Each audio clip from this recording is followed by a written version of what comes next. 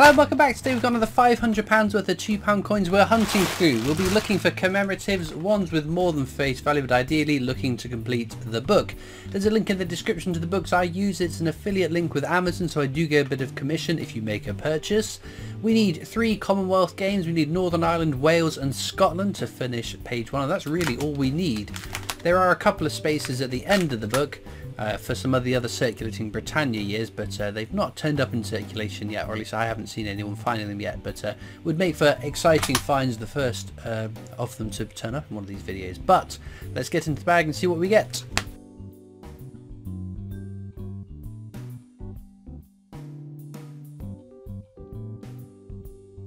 Okay then, into bag number 1.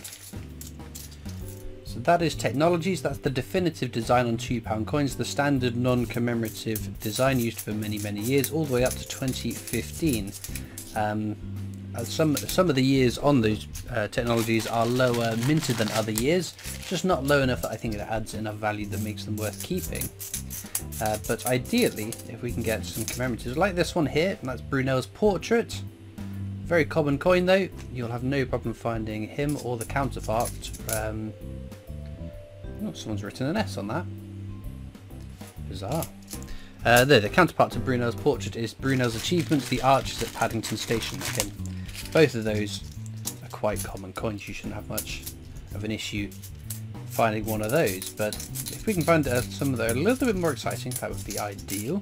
So we can see that is Jodie Clark's 5th and final portrait of the Queen. We know this will be something because of the portrait. It is Shakespeare's Histories, one of 3 Shakespeare £2 coins in circulation.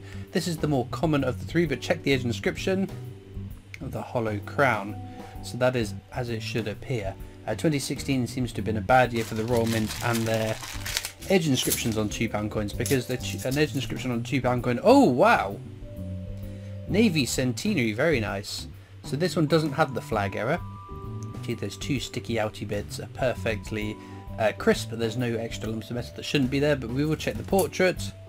It's Jodie Clark's 5th portrait, as it should be in circulation. In 2015, when this coin was minted, we changed portraits of the Queen on coins, so the ones in the annual sets have Ian Rank Broadley's 4th portrait of the Queen, so it's a non-circulating version of the coin that could turn up if someone spent one.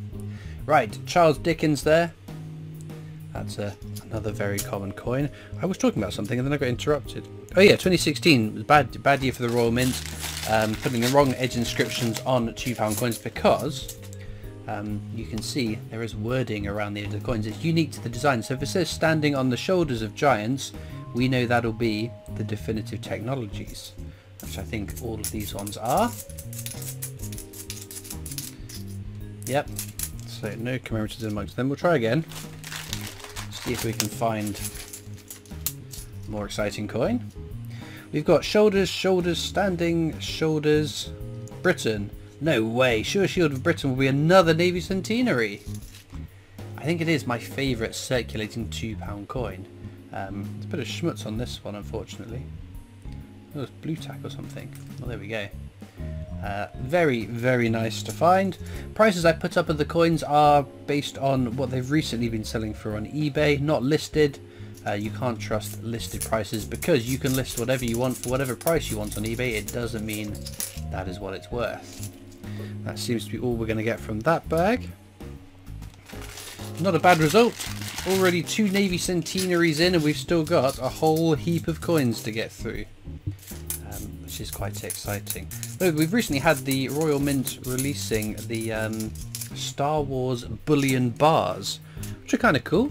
I must admit I haven't bought any myself. I am not a massive bullion collector, and if I was to buy bullion I would definitely buy bullion coins over bars, being a coin collector. They do look quite cool though, I must admit. I think they are quite neat. So if I had to buy a bullion bar why not buy a Star Wars one if the markup isn't too much over that of just a standard bullion bar of silver or whatever. There's Shakespeare's Tragedies. This is the 2nd Shakespeare coin that we found today. Not the rarest, not the most common, but you can see this line here that should go all the way around the design, but you can see it's obviously the line is a bit far to the right, so there's no line on this side of the coin. That's very common to see on circulating coins. They're minted so fast at such volumes that these slight anomalies will get through, but that is, although it's technically an error, I guess, because it's not how the mint intended the coin to be, it doesn't add value to the coin. Right, edge inscription, which could be a real exciting error. What a piece of work is a man, so unfortunately that is how it should appear in circulation. I have found one Shakespeare tragedies with an edge inscription error in the past, which was a very cool coin to find, but I have not found one since.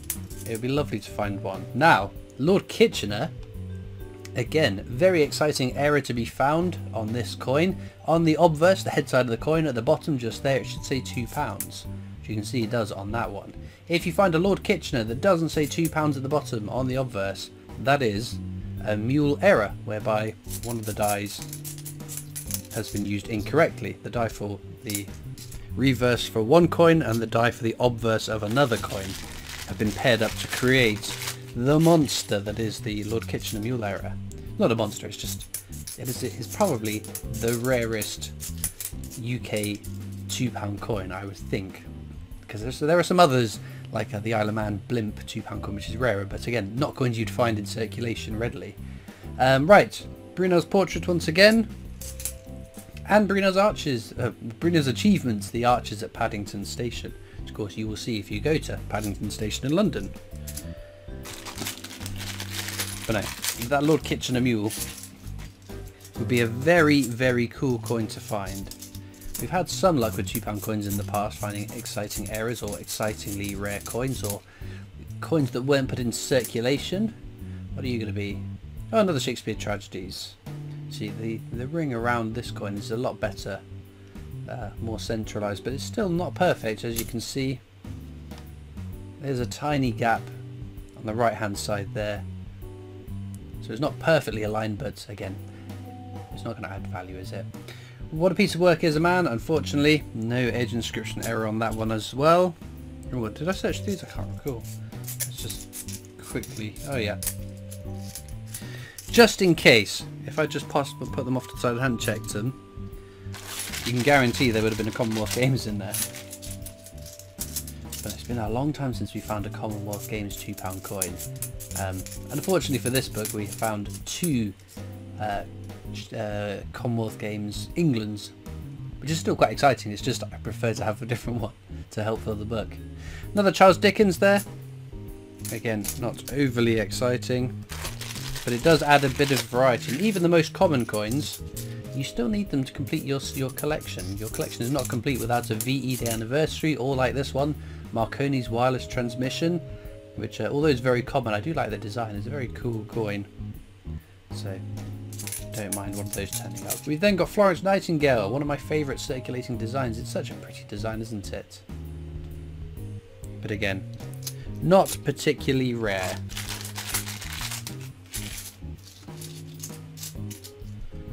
Let's see what we get in this pack. A whole lot of nothing. Oh dear. Case of the diddlies, which happens from time to time. But we've got plenty of bags to go. Who knows what treasures could turn up. That's the thing, it's a bit of a gamble. It's not really a gamble because I've got these coins from my bank at face value. Oh, that's Bruno's portrait again. I could find something very, very exciting. I could hit the jackpot, or I could find just some rather exciting coins. But I don't lose out. Safe gambling, if you can call it that. Anyway, Jodie Clark's fifth portrait of the Queen again. It's Shakespeare's histories. We found all three then, haven't we? Oh no, it's comedies we haven't found. Right, the Hollow Crown. We know that's got the right edge inscription on it, so not, unfortunately, a really exciting error.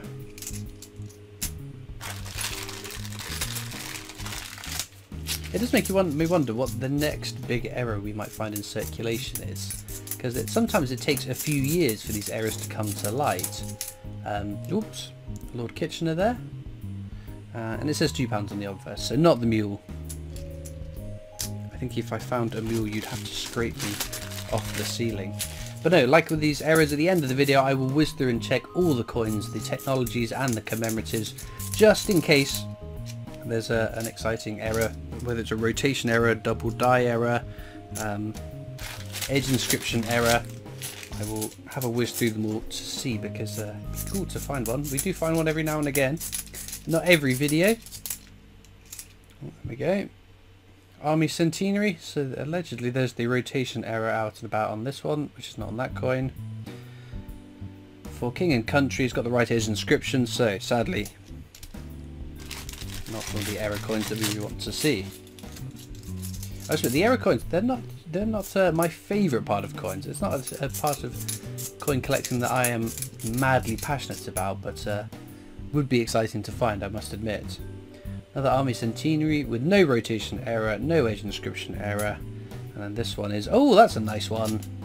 The Great Fire of London. It's a stunning design by Aaron West, who also did the Isaac Newton 50p, which is my favourite circulating 50p design. But no. Superb stuff. I'll pop that just down there for safekeeping. And that one is definitely a keeper. It's an interesting one that vintage figures were released by the Royal Mint, and then a year or so later they got revised downwards. It ended up being much rarer than they had initially announced, which is a bit worrying. Right, Lord Kitchener once again, and again it says £2, as it should, but that's Buell error. It only takes a fraction of a second, whoops, only takes a fraction of a second to flip it over and check, and for the added value that that could create, it's definitely worth doing. Right, Act of Union, check for the rotation error, no. So, as I said, I don't check for all of the all these coins for rotation error, so I wouldn't normally check one of these for a rotation error, but at the end of the video I will, of course. That is the VE Day Anniversary, the most common circulating commemorative £2 coin. Right, let me just move all these place sandcastles for a moment. Keep them all neat off to the side so that it's nice and easy just to whiz through them at the end of the video and see if we can find ourselves an exciting error. Oh dear, well, we have made it all the way to the last bag. We've got some good finds though. 2 Navy Centenaries, a Great Fire of London, and a few Shakespeares though. Nothing new for the book yet, but we've got all these coins still to go. You never know what might crop up. In the description of this video there's also a link to my coin collecting Discord server if you want to come and join that. There are also links to my other social media channels, the PO Box address if you want to write into me, and a link to the Britannia Coin Company's YouTube channel. That's the company I work for as my day job, so please do check them out too. I'm just going to whiz through all these coins now and see if there's any errors I've missed.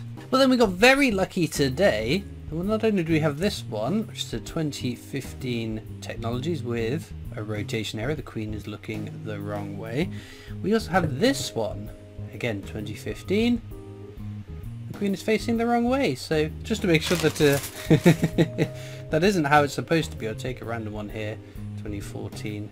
That is the way the Queen should be facing. You can see the initials B.R. Bruce Russian just there, and on these they are both situated in the right place. So it's not the case that someone has manipulated these coins, they do actually have.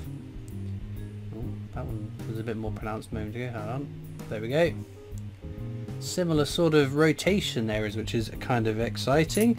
2 Navy Centenaries, a Great Fire of London as well. That's a very good result if I say so myself, but let me know in the comments what your favourite coin from today's video has been.